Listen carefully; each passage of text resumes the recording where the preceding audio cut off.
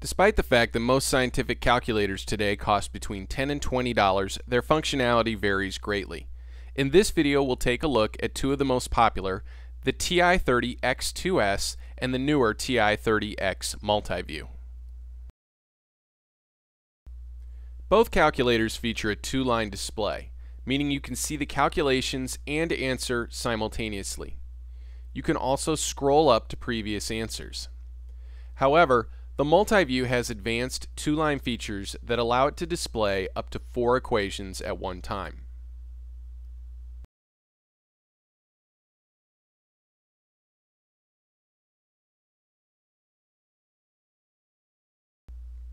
Generally speaking, it's easier and more intuitive to enter calculations on the multiview.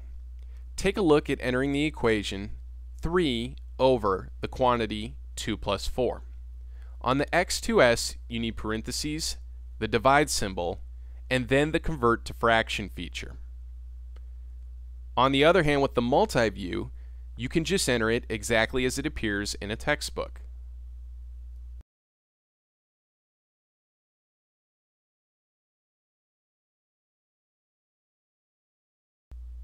The differences become even more obvious when you include a cube root and an exponent in a problem.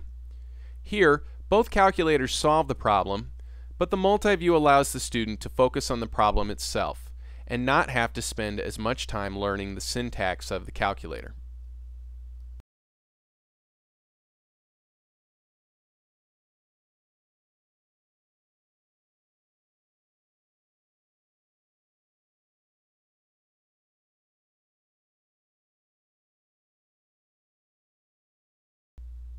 Another big advantage is the multiview's trig features.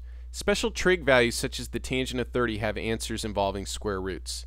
The X2S will only give you the option of having those answers as a decimal. Often in math class, the square root answer is more important, and with the multiview, you can see it either way.